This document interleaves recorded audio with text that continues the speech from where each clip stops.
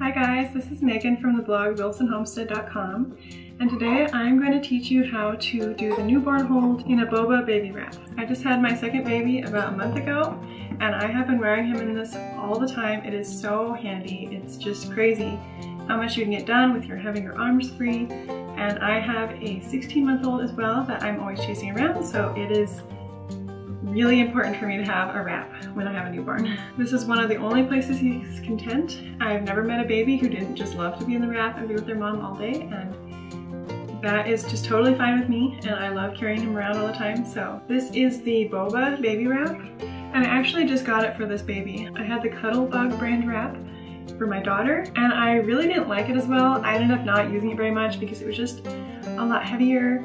We would get really sweaty even if I was only wearing a tank top underneath, and it was just harder to use. I just didn't really like it all that much, so we ended up almost never using the wrap.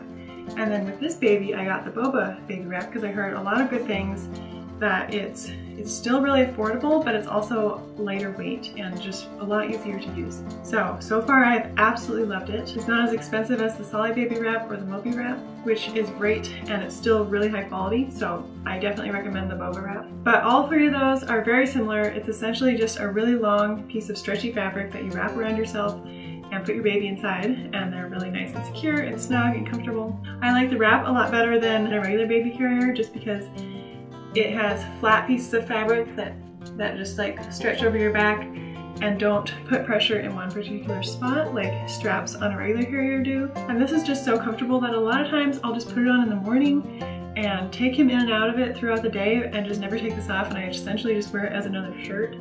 And it's so just comfortable, it's just fabric, so I don't even really notice that it's there, which is really awesome. I can also really easily put a sweater over this if it's chilly in the house, or if we're gonna go for a walk, I can even put a coat over us. So today I'm gonna show you the newborn hold in this, and this is for babies up to 10 pounds, and then you do it slightly different after that. And I'll show you both because he's right about 10 pounds, so he could really do either one. And when they're older and they have a lot more head control, I'll even put him facing out so that he can like see what's going on.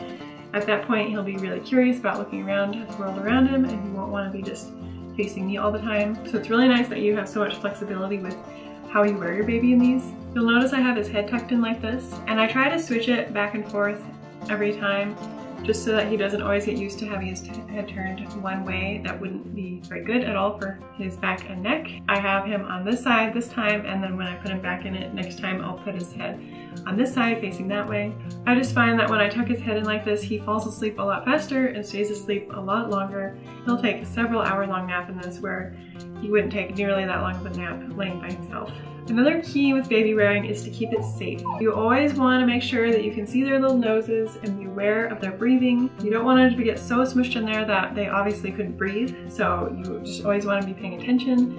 I can always see his face and his nose, and I can hear his breathing and feel him breathing. The rule of thumb is that you want them close enough to kiss.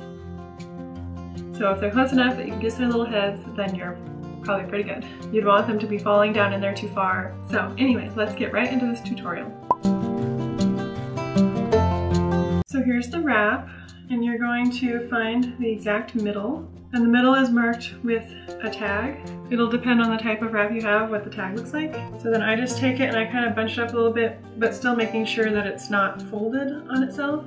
But I don't really like how it goes on when it's like stretched all the way down, so I just like to kind of bunch it up like this. And then you bring the sides, and then you bring it across like this, make an X, and then I'm going to bring them up over my shoulders. I'm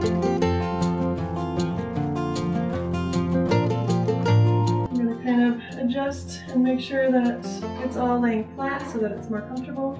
Okay, so now you have it crossed on your back, and you have these two coming over your shoulders. You're just going to take both of these and put them through the tummy panel again. And then now you're going to cross these in the front. Make another X like this. And then I'm going to bring it through the back. And then you can tie it in the back, but I have a lot extra, so I'm going to bring it over to the front again and tie it there. Now it might take a couple of times of wrapping to get this on right, and you want to try to get it really tight, and you're going to think, where is the baby going to fit? But this is really stretchy and they will fit, and you'll be glad you got it really tight because they'll just feel more snug in there, and it'll just be a lot better. So now we have our baby. This is Demetrius. He is ready for a nap. What you're going to do is you want to look for the panel that goes underneath, and that's the panel that you're going to put them in first. So I have him supported over here on this shoulder, and I'm going to kind of scooch him into this lower panel and bring it up over his back. And then you bring the lower panel over, and their feet are just kind of tucked in there underneath them. And then you bring this panel up. And now he's really nice and secure in there. He's got several layers of support underneath. Don't be freaked out if they're fussy in here. Sometimes it takes a little while to get them to fall asleep and be content. You gotta bounce his head in there and put this panel over his head, and then he'll go to sleep pretty fast after this. And yeah, now my arms are free and I can go about the house doing all my chores and taking care of my toddler. So this has been a lifesaver this second time around. When they're older, you can bring their legs out of these panels like this and have their legs lower like this. And then you bring this panel up again. And you can cover their feet if they don't have socks on and it's cold. And he's just about 10 pounds, so I've started carrying him like this and not doing the newborn hold as often, and he does seem to like it a little bit better. Up to about 10 pounds, the newborn hold is really nice, and then after that, this one's really nice. So yeah, that is how you wrap the BOBA baby wrap and do the newborn hold.